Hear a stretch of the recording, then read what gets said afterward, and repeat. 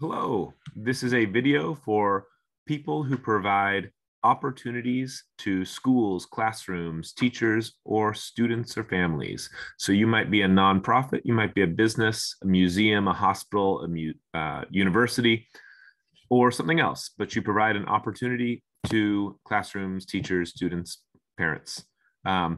So you can go find our opportunities database on our website, stemlibrarylab.org, and choosing the ecosystem database, or you can go straight to it just by going to opportunities.stemlibrarylab.org.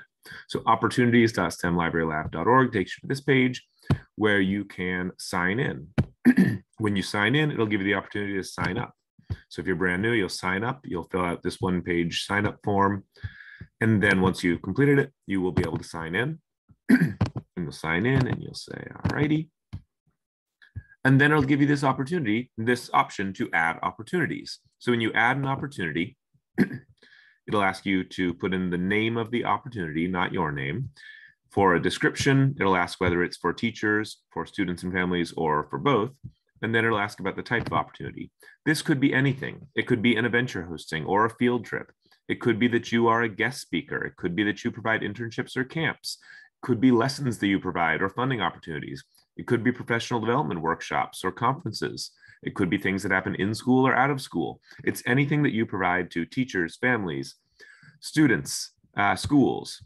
So you would choose the opportunity type, you would choose the cost, whether it's free or there's a cost associated. You choose the age group or age groups that this is for. You choose the area of interest, the type of science or STEM field, and there are some additional things beyond just straight STEM. You choose whether it's online or in person, and then you'd be able to choose the dates and times that this is happening. Not all of these fields will apply to every opportunity. So you might be offering an opportunity as a guest speaker, and you might be saying, well, I can come anytime. So you don't necessarily have to fill out that date range. You would just leave that blank and say, it's going to happen anytime. You might be doing a public or community event, and it'll happen at this date from this time, and there you go. You might be doing a camp, which has a date range. You might even be doing a camp that has 3 different sessions. And if you're doing a camp with 3 sessions, right now, this platform is in beta and actually might not do what you need it to, because you would probably want 3 separate start and end dates. Right now, you'd have to enter your camp as 3 different opportunities, but you don't want to do that. So you'll go ahead and you'll say, hey, I want to give you some feedback. I need multiple date ranges. So you can click here and you'd be able to provide us with some feedback. You might also say, I'm a guest speaker and my opportunity could be online or in person, but right now it's an either or. So if this platform doesn't quite meet your needs right now, go ahead and give us some feedback and we are actively changing it. So you'll go ahead and upload your opportunity.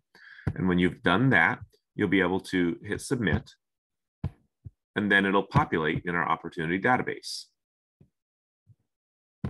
So in here, all of the opportunities that have been created show up here. If they have a date tied to them, then after that date, they will disappear. If they don't have a date tied to them, then they'll stay. And a teacher can go in, or a parent or student can go in and they can say, okay, I'm looking for opportunities from this date range. I'm looking for a field trip, and I don't care what it's about, but I want a field trip and I want it for my middle school. So they could choose middle school field trips, or they could say, I'm looking for professional development and I don't care. Well, probably they do care, but maybe they want physics professional development. So they'll choose physics and professional development and it'll populate everything that's for them. Or they'll say, you know, I'm an elementary school teacher and I'm looking for volunteers in my classroom.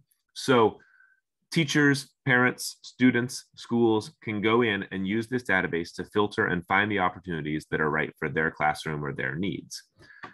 So that's the whole show.